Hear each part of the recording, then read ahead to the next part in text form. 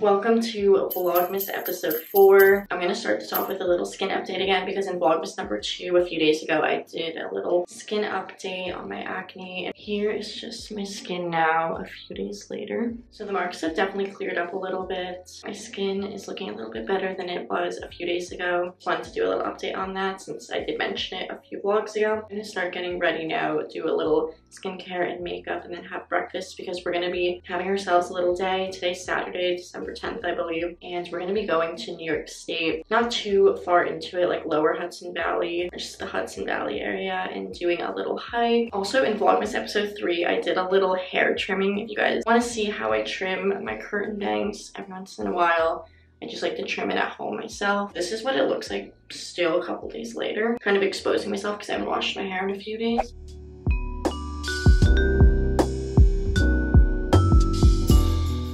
Before I go in and do my makeup, basically every single time I like to wash my beauty sponge. I just use hot water and soap, mix it around, and just squeeze the makeup off of it, and then it usually looks pretty clean. If you're not cleaning your sponge, that can possibly contribute to more acne. I think for my base makeup, I'm gonna do the Say Beauty Slip Tint. This has SPF 35 in it. With the Kosas Revealer Foundation, I have the shade 140.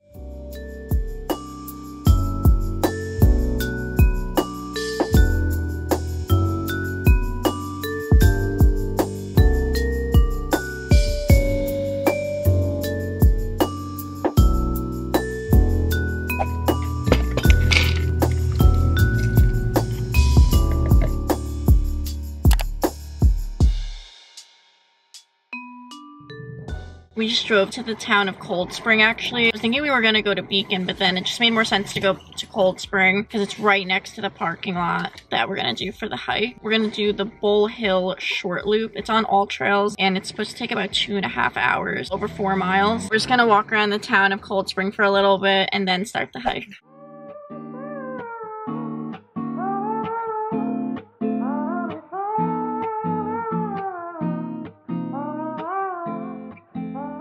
We ate at this place, Hudson Hills Cafe, last time we were here. It's pretty good.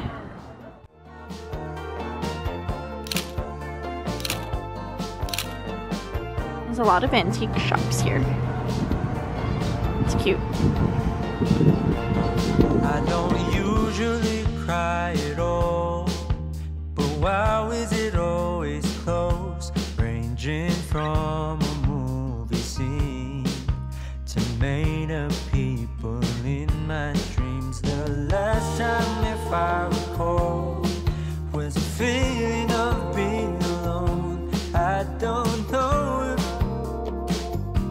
where I'm going isn't far, but in case I go, no need to be stressed. Gotta take it home, it's there. I really miss the shade.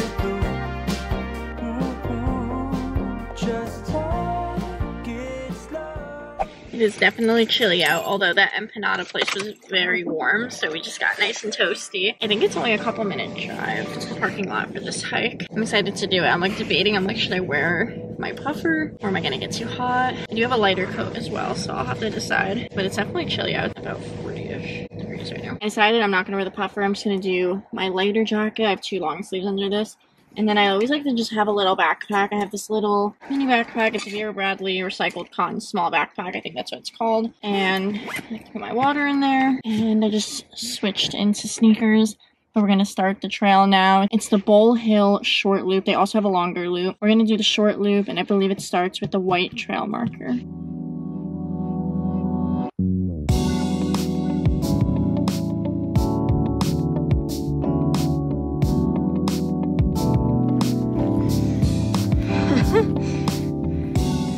It's got a nice, decent ascent starting off. Not even 5 minutes in and we're hot. So I am removing a layer. This always happens. I always think I'm gonna get cold. This is why I wear the layers. Yeah, note, wear layers. It gets hot even when it's freezing out.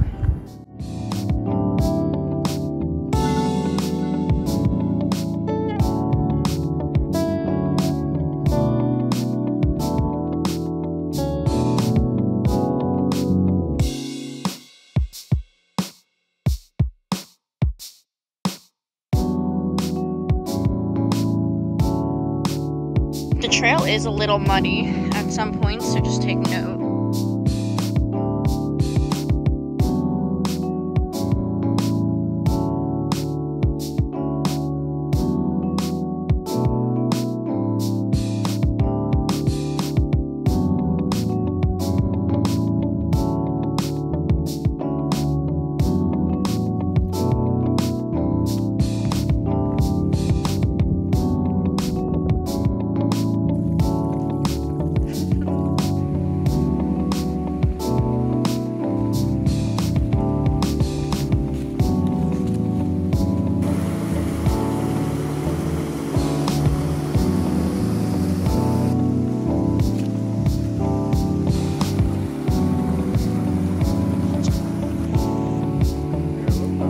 Getting to the last end of this trail. It's nice and easy now.